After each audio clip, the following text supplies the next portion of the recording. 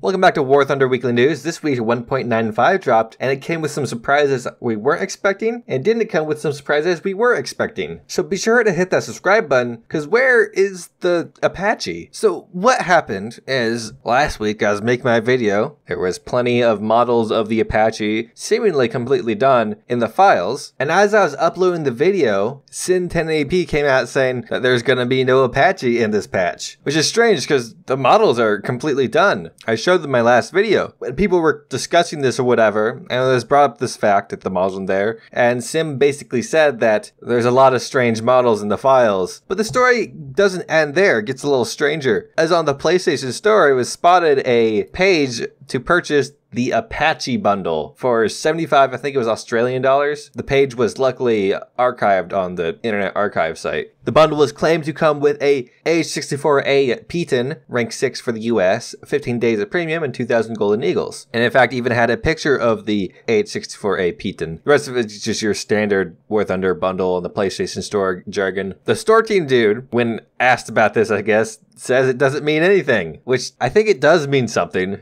I think it means the AH-64A P10 is going to be a premium that you can purchase, because it doesn't end there. This other website called True Achievements, which seems to track achievements and stuff for Xbox, had actually 2 entries for an Apache P10 pack. Now when this was brought up, the store team dude said that it's not an actual Xbox store site, so don't mislead people. However, the page on this website about the Apache pack had a big old paragraph that was quite detailed and sounded very much like something that you'd see in a War Thunder pack. And this True Achievements website doesn't seem like they just make random entries for things. They seem to have a pretty sophisticated setup where they can even scan achievements for games that haven't released yet. Now, see, as I said, there was 2 entries onto this website, and they seem pretty legit, but one of them actually was marked with a release date of March 9th, 2020. Many people are assuming this is the release date for 1.97, which would make kind of sense because it is about 3 months from now, which is typically the time it takes for Gaijin to make a new update. I personally don't think that this is an absolute release date. I don't know where the information for this came from, so there's could be many variables in here. But if it is something that Gaijin put forward, it's more likely just an ideal date that they'd want to hit. But I doubt it's actually for sure the release date. So it's a big question. Why weren't the Apaches in this patch? And are they going to be in the next patch, or are they just going to sit in the files forever? Some people have speculated that they didn't add them because they'd be a bit overpowered compared to everything else. So perhaps in the patch that we do get these, we'll get something to counter them. I don't know, some super anti-air or something. Well, I guess anti-air is already pretty super with its missiles and all that. What do you think could counter 16 Hellfire missiles that can penetrate 1,100 millimeters of armor? Last news about the helicopters, it seems the British one will be using Starstreaks as anti-air missiles. This was found by a data miner. Not much else I could add to that, as, well, we already know what Starstreaks are like. They're in game already, so they're going to be on the helicopter, apparently. No word of brimstones or anything else, though. Some things that we were totally not expecting is there's quite a few more planes in the Swedish tree than what we had found in the files. Well, really, it was just a few more J-21s, which I am very interested in flying. I hear the jet ones actually kind of suck. Not too surprising there. Like past tech trees, Gaijin had made a little template of all the vehicles in it, as well as some that are planned. And of these that are planned are some interesting ones. Well, one of them was a S-17BS, which is probably just a B-17B, but worse or better, I don't know. But of the more interesting ones was the J-35D Draken, which is a Mach 2 Delta Wing fighter and looks amazing. I'm not an expert on modern jets, never really play top tier, so I can't say too much on how well it'll do or how great of a plane it'll be, but I can say that it'll look awesome flying around, being all Delta Wing and everything. I also heard some stuff about the J-37 Vegan coming. However, I was never really able to track exactly where this came from. I think it was on some Gaijin livestream, which I don't really feel like watching all the way through for a hint towards maybe a jet. But they also had 2 other premiums planned. One was the MM406, which is a finished modification of the SM406, given a Lag 3 engine and a MG151 in the nose, opposed to the terrible French 20. Although Wikipedia says that because MG151s were kind of hard to come by in Finland, sometimes they'd give them a Russian 50 in the nose instead. It'd be kind of interesting if you could switch out the nose-mounted gun. However, an MG151 is going to be almost entirely better than a Russian 50. And the final one was the KS-60B, which is a jet trainer used as a ground attacker, or maybe it was teaching them how to ground attack, and to my understanding has no internal guns. However, it did have quite a few wing mounts and could carry some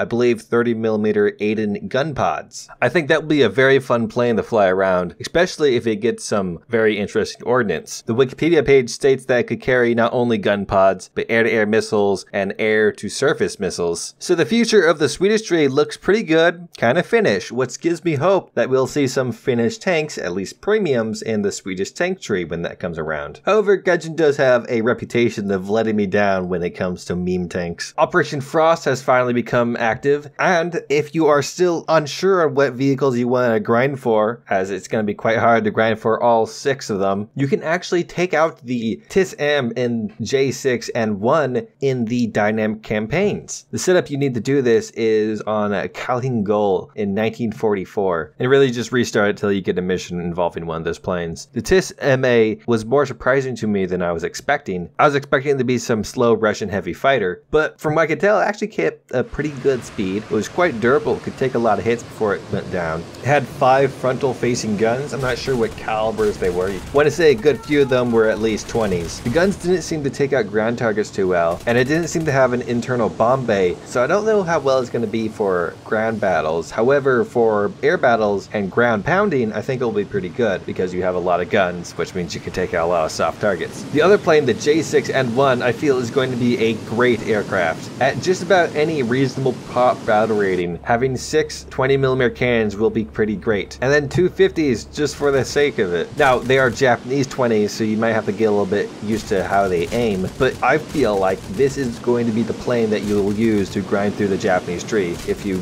still need to get through it by now. It's not going to be another Type 94-2. Of its flight characteristics, it was pretty fast. I think it had a good climb rate. I can't really put it against anything. It wasn't an actual match, it was just against bots. It turned pretty alright. It wasn't a 0, but it wasn't terrible. It also could carry 4 small bombs or 2 much larger bombs. I think the larger bombs were 250 kilograms, which could be really good for CAS and ground battles, which is great because Japan needs some better fighters that have good ordnance. The B7A can't do all the work. Come on now, Gaijin. Where's my B6N? Last bit of news I have for you is a Q&A from the developers. And I had some interesting things. Overall, it's actually kind of short though. There's only 4 ground questions, and they all had some pretty short answers. The first one was asking for the M1s to be foldered, and they said maybe in the future. Then there's a question about a SAM for Japan, and they said that yes, we're working on such vehicle. Now, a SAM for Japan is interesting because they don't really seem to have anything that's compared to the other vehicles. The most likely candidate would seem to be the Type 93, which is a Toyota with a bunch of missiles in the back. Could this possibly be the game's first technical? The missiles it carry are basically just Japanese Stingers, and as you could assume, the Toyota does not have any main guns. Then there's a question if you could have some sort of customized camo, adding logs and camo nets to your tank. And Gaijin replied with some long-winded thing saying that it would be weird and hard,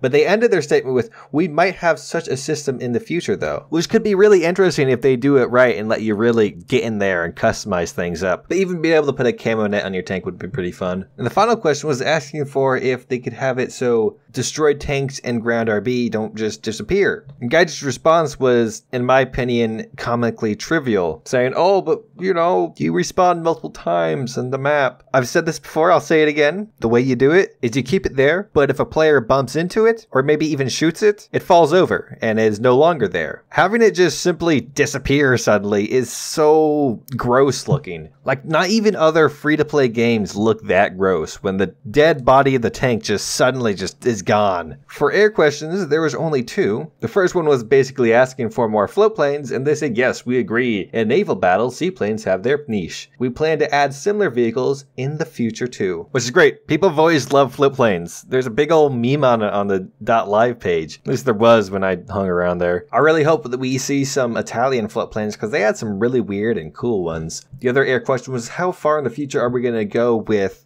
jets? As the performance of many modern jets isn't just public knowledge, and nor do countries seem to want to hand it out. And Gaijin basically came out and said that they plan to have 3rd and 4th generation aircraft, and perhaps even newer ones, which could only assume was 5th generation aircraft, which is modern stuff. Now this might cause a lot of hype to some people, however, to me, I kinda already knew this. Gaijin has been going in that direction. And a lack of information on the vehicle's performance is not a factor in the game really anymore. I just talked about earlier in this this video a vehicle that was only ever a wooden mock-up gets in the game somehow. Like the way they get information for the modern tanks and stuff, it's all estimations, and they're pretty solid estimations. I don't think they make them up. Maybe they do, but that's how they're going to be going in the future, just estimating this stuff. There's 2 helicopter questions. The first one's asking for a PvE mode, and they already added helicopters to tank PvE, so that's not really necessary. The other one is asking for more low-tier helicopters without missiles and rockets. And they said because they have low combat efficiency that they're not going to add those yet. The yet is the big one, because I really wanted some low-tier helicopters that rely entirely on rockets or bombs. I find the H-1G, which is the only helicopter that doesn't have any missiles, to be the most fun of all the helicopters I've played. Mainly because you get in there and actually compete with the enemy, not sit on the hill and shoot ATGMs till you need to reload. The last 6 questions were for Navy, starting off with one asking why the HMS Hawkins of all heavy cruisers was added, as it's quite outclassed by all the World War II vessels. Gaijin's reply was that it's like the founder of the class of heavy cruisers, and they just couldn't avoid it. I find this answer really annoying because they do a lot of things for more gameplay-focused reasons, but when it comes to adding heavy cruisers, we just had to add this bad one because it's so symbolic or something. There was some boring long question about how pressing the X shows you everything. The answer was really vague and basically a no, so I'm not going to bother. There was a request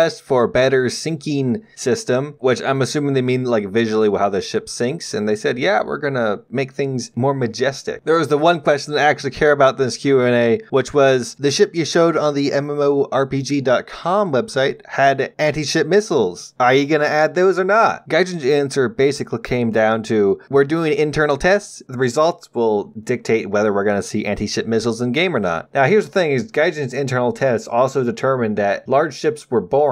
So that's as trustworthy as these tests are going to be. We're most likely gonna get anti-ship missiles, and they're most likely going to kill all the fun that Navy currently imposes, as the people who want anti-ship missiles are typically the kind of people who want more modern jets and tanks, and I assume aren't the same people playing the heavy cruisers that we have now. Otherwise, they wouldn't be asking for more modern stuff. There was some question that I couldn't understand and had a long answer, so I don't want to bother to read it because this video is getting long enough. Then they asked a question about if Japanese AP bombs would finally work, and Gaijin said, yeah, we have plans for that, but they've been saying that they have plans to fix that for, I want to say, a few years now. Although I wonder, would AP bombs, if they were functioning correctly, be any more useful against tanks? As my understanding of AP bombs is, they're just big and heavy, and so they can punch through the top of the deck. So I'd assume that you'd be able to penetrate the top of a tank. However, if you were to drop a 500 or 800 kilogram bomb next to a tank anyways, it would die, so I guess that doesn't really matter. But maybe if AP bombs are working correctly, Gaijin will add more of them, like the British AP bombs, also known as the Grand Slam. Final point for the video is that I'd like to thank my YouTube members, starting with a new member, CT Center. Then there's Grimace, Samurai, I Like Them Thick, Edie Nahui Sukabliet, Mighty Peppers, Pointless Gunsinks, and Waffly Joker 6. I'd like to thank them very much. YouTube members get videos uploaded to them a little bit early, get a unique Discord role, and emojis during streams. If you want to join, it's only $5 a month. Just gotta click that join button. Besides that, if you have any comments, concerns, or questions, you can hit me up down below on my Discord. If you've liked the video, hit the like button. If you didn't like the video, don't hit the like button. If you want to see more, hit the subscribe button. I make War Thunder Weekly news videos every Sunday, make random videos throughout the week, and I like to stream on Saturdays. So be sure to hit that bell icon to be notified anytime I upload a thing. Thank you for watching, and I hope you have a great day.